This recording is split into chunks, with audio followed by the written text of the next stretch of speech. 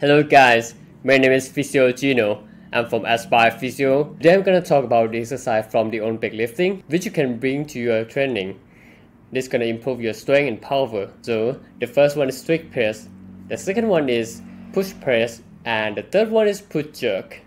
So what's the difference between these three? The first one is strict press. It's very easy one. You just press the bar up over the head. Just that. Try to not move your body. Keep your body still. And the second one is push press. This one is more advanced. So you have to use your leg to drive the bar up in the initial lift and press through the way over your head. So you can do heavier than the strict press.